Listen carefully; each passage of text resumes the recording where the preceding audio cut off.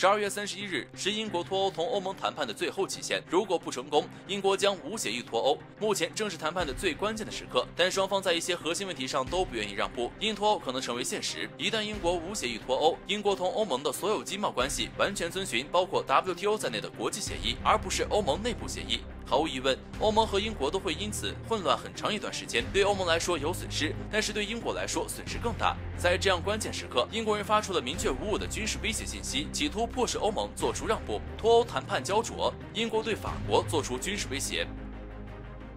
在12月初谈判焦灼期间，全球多个媒体报道，万一出现英国无协议脱欧现象，英国皇家海军的4艘军舰已经做好了战备状况，随时待命状态，准备登上法国渔船，将法国人从英国海域驱逐。这是目前英国同欧盟谈判的焦点分歧之一。关于渔业协定部分，截至12月12日，全球多家媒体对英国皇家海军战备状况做出了报道，并明确指出有4艘海军军舰、14000名海军人员处于随时待命状态。这样的具体到军舰和作战人员数量的消息，毫无疑问是英国人捅给媒体的。分析指出，这是英国明确的对法国发出的军事威胁，因为皇家海军的战备状况没有官方的主动披露，媒体不可能得知。一般情况下，驱逐对方渔船很少会动用皇家海军，而是警卫队这样的执法部门执行。英国人为什么要军事威胁法国？一直以来，英国人认为脱欧协议无法达成是德国、法国在搞鬼。毕竟，欧盟虽然27个成员国，但是说话分量最重的主要就是德国和法国。德法点头同意了，基本就算成了。英国人提出了要单独撇开欧盟代表，同德国总理默克尔和法国总统马克龙面谈，遭到了拒绝。德法强调欧盟是整体，不可分割。英国人不得如此无礼。英国人欺负德国人或许还有点害怕，毕竟默克尔不管是在德国国内还是整个欧洲，以至于全世界，都有相当大的影响力。这不是马克龙可比的。最关键的是，英国最核心的盟友美国人向来看不起法国。分析指出，这就是在关键时刻，英国皇家海军敢拿法国人开刀的理由，赤裸裸的拿海军军舰来军事威胁法国。被威胁之后，欧盟真的有点怂。在12月12日之前，媒体官方披露了英国对法国发出的军事威胁之后，有意思的是，欧盟果真有点怂。虽然欧盟方面没有马上答应英国人的要求，但是口气缓和了很多。12月13日，欧盟方面改口，同意和英国一道再次延长脱欧谈判。可以说，这是英国人的一次胜利。这次宣布延长谈判，被各方分析双方能够达成协议的一个信号。英国军事威胁法国，美国人乐见其成，并为英国撑腰。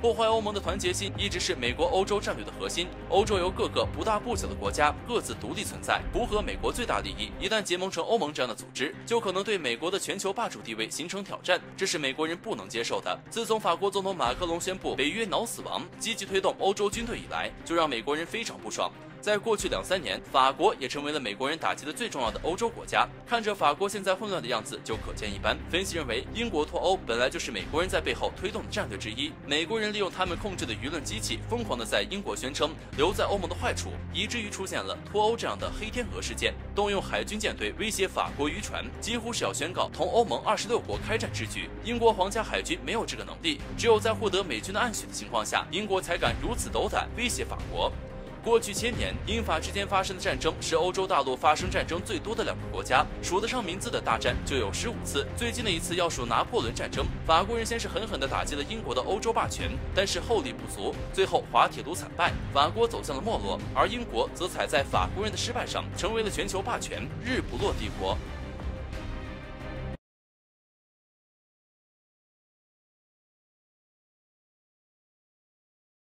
大家都知道，我国003号航母正在建造当中，并且时不时就会传出各种消息。而美国对于我国航母的发展一直非常关注。近日，美国媒体发布了一篇文章，声称中国到2035年将拥有6艘航空母舰。目前，我国运营着2艘航空母舰，辽宁号是从苏联库兹涅佐夫元帅级航空母舰次舰瓦良格号改造而成。它原本是由苏联建造，但是由于苏联解体，所以建造中断。在1999年，中国从继承该舰的乌克兰购买了它，并进行改造修建。辽宁号目前在北海舰队服役。山东号是中国首艘国产的常规动力航母，于2019年移交给南海舰队。据报道，山东号最近举行了2020年的第3次航行。据中国军事专家宋忠平说，山东号参加了涉及部署舰载战斗机和与其他水面舰艇联合的演习。除此之外，我国依旧在以惊人的速度建造着军舰。此前有许多人猜测，中国的003号航母很可能会往核动力航母方面发展。但是根据目前得到的消息来看，003号航母依旧是常规动力，只不过它可能会配备一般只有核动力航母才能带动的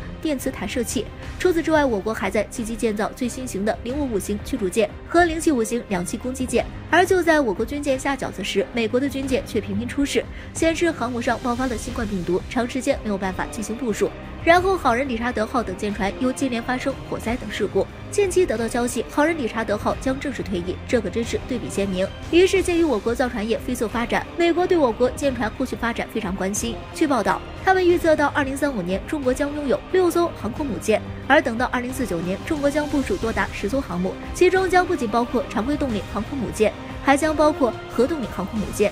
核动力航空母舰一定会是我国航空母舰之后的发展方向。目前世界上只有2个国家拥有核动力航空母舰，美国当然是其中之一，还有另外一个就是法国的戴高乐航空母舰，它就是使用的核潜艇的核反应堆，造成戴高乐号航母的动力严重不足。在海试的时候，它跑出的最高航速仅为25节。其实航母不论是否为核动力，一般航速都不低于28至30节。也就是说，法国的这艘核动力航母连常规动力航母的航速都比不上。按照中国目前的造船速度，想要在2035年达到6艘航空母舰，可能还是有些悬。不过，如果扩大规模，对我国来说也没什么压力。目前我国正在将需要退役的舰船替换下来，而据美媒预估，我国003号航母或将在2023年投入使用。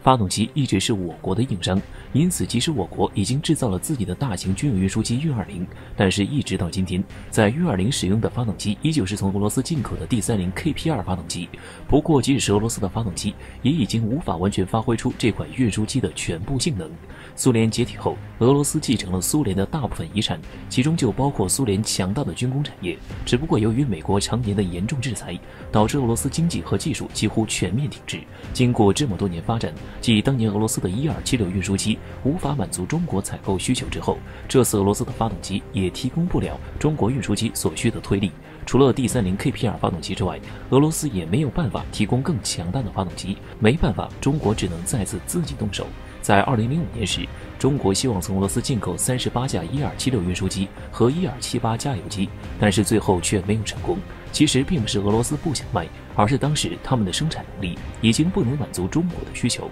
于是中国开始自己动手研制运20。不过有趣的是，直到2016年，俄罗斯才恢复1276的生产线，然后经过5年，第一架新的1276MD90A 起飞，然后在第2年运20就开始服役了。D30 KP2 发动机的推力是12吨。只不过在设计的时候，工程师们就发现它的推力并不能完全发挥出运20的全部性能。使用D30 KP2 发动机的运20载荷只能够达到60吨，最新版本的1276MD90A 载荷也仅是60吨，但是美军的C-17运输机的载荷可以达到77吨。因此，中国工程师开始研究自己的发动机涡扇20发动机。据称，涡扇20发动机的推力可以达到14吨，比D30 KP2 发动机大得多。运20如果能够使用涡扇20，那么它的载荷也可以达到美军C-17运输机的水平。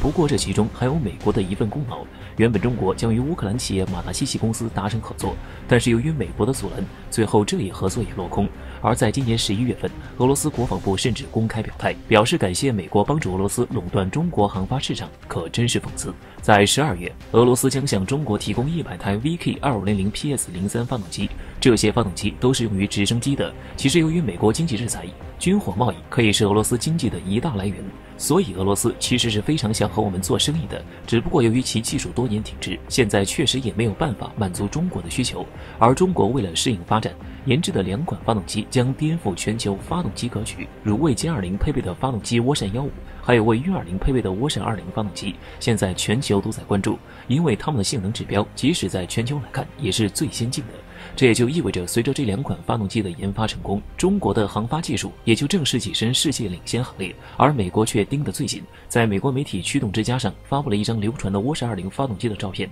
美推测运20将在2024年装备涡扇20，并进行量产部署。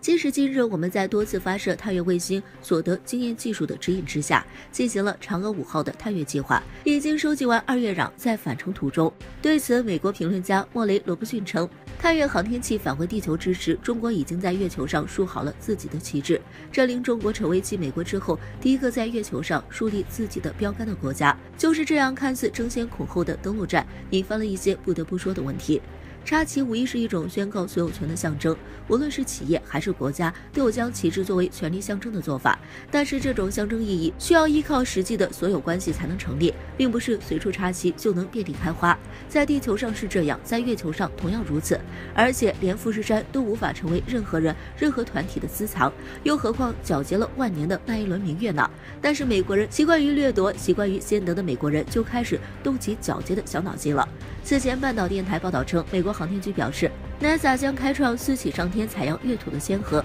同时与4家公司签署月壤买卖合同，其中的2家分别计划将在2022年与2023年进行无人探月项目收集月土，而美国航天局则新制定了一个载人登月计划，拟在2024年将人类送入月球。这件事情看起来有一些匪夷所思的地方，比如美国已经宣称阿姆斯特朗为全球登月第一人，为何还要制定一个重返月球的计划？比如美国在过去的登月计划中就已经获取了300多公斤月土，为何还要从个人企业当中再次获取月土？对此，美国航天局代理副局长麦克格德表示，让私营部门进行样品提取，不仅能够推动美国航天局的项目活动，而且能够为航天领域提供来自月球的开发动力来源。这就令人不禁疑惑要问：300公斤土研究完了吗？是不是还不够？还是想以利益为缰绳，把月球资源套牢在美国企业的手中？其实派遣私企上天这件事情背后，暴露了美国太空司的一个不能说明的大秘密。在1967年，美、英、苏联合署签了外层空间条约，规定了航空活动中的基本准则。简单的10条规则虽然描述并不详细，但是也规定了在探索外太空的进程中，